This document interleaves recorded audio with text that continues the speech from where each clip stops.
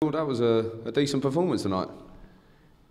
Yeah, I'm pleased with the performance in terms of, I keep saying it, but if the players work hard and they give me their all, then I'm always happy, because you can't always legislate for what goes on in a game. But the players, is a difficult game in terms of, I think Burton are good in possession, so you have to keep a good shape against them, otherwise they can keep the ball and play through you.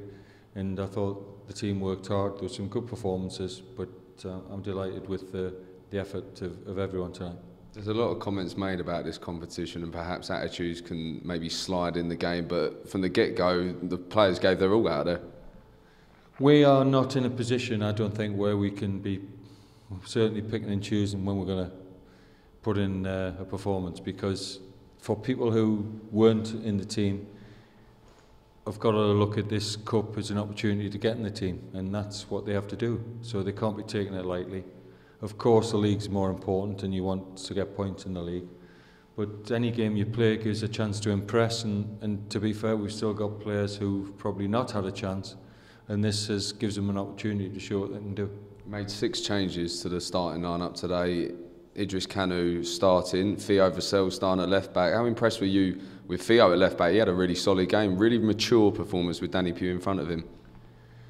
Well, I think Theo, again, he's come from non-league football. He's got a lot of good attributes, but you don't want to put him under too much pressure, I think, and we wanted to see him play and get tested, which he had a test tonight, and he's come through it well.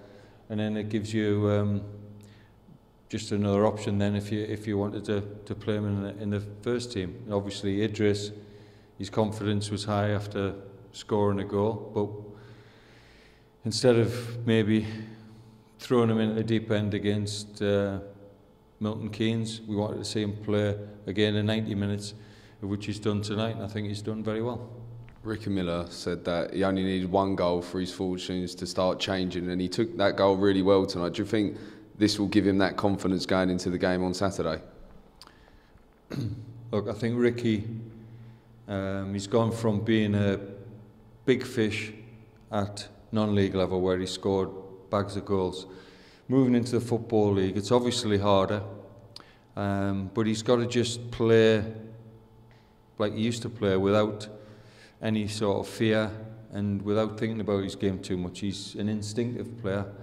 He's just got to play. He is off the cuff, and that's really what we wanted to do. We wanted to produce something, and if he just plays, you know, like he used to, doesn't think too much about a game, doesn't get uptight if he gives the ball away, then, you know, hopefully he can get goals. But that's great for his confidence tonight, and I'm delighted he's got the goal.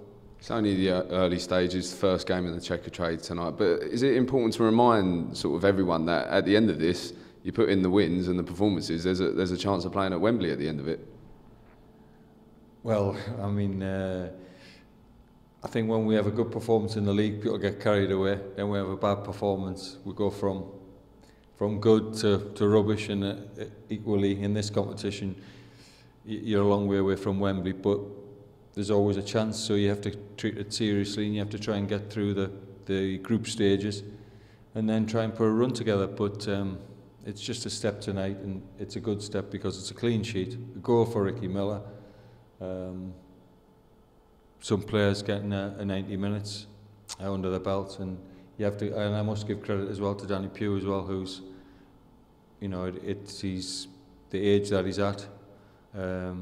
He's done tremendously well to play 90 minutes. He wasn't due to play, but because of injuries, decided to play him from the start, and he gave a really good performance. Now, we all know you're never one to give us hints about your team selection on Saturday, but performances out there, there's a few giving you a slight selection headache? I want to have selection headaches. I can assure you I've got enough headaches at the moment, but I want to have selection headaches. I want everybody fit, and if I had everybody fit, then I still maintain that we can, you know, match teams in this division. But it's got to be done on a consistent basis, but we have to prepare properly for every game. There'll always be reasons why you pick a team. It doesn't always come off, and I think you can always be questioned why you've done something, but it's never, you don't just throw a team together. You obviously discuss it, you prepare, there's always a reason for it, but sometimes you don't get it doesn't have the desired effect. But we've got to look at Saturday's opposition, look at who we've got available, because obviously we've got injuries, and then we've got to come up with a team that we think can get a result on Saturday.